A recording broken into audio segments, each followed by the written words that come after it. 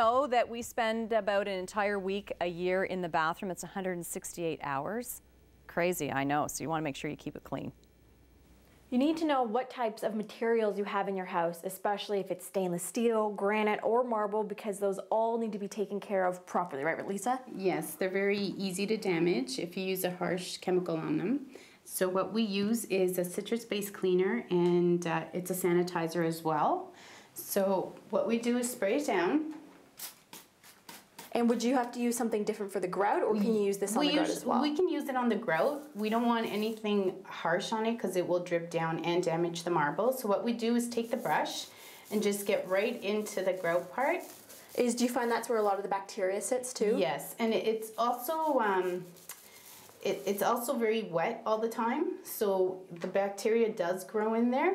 So what you want to do is, it's high maintenance. It's a high maintenance type of shower when you use marble because it's a natural stone and it's very easy to damage, like I said.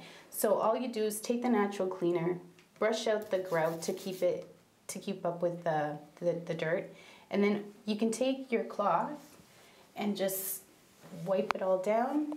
And will that get rid of all of the soap scum and buildup? Yes, and the longer you let this product sit, the better it works.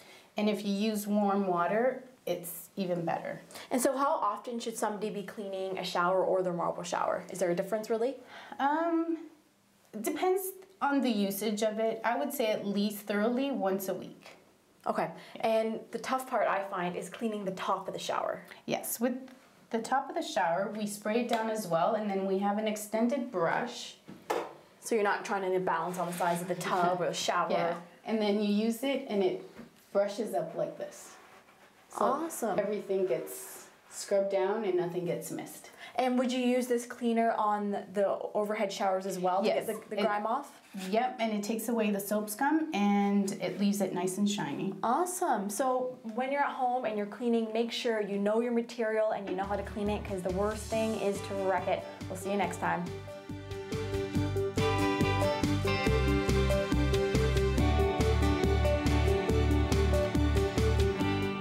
Now, I do want to mention, coming out of that, a lot of times at the start of the new year, you think, oh, let's do something new and maybe get in a cleaning person.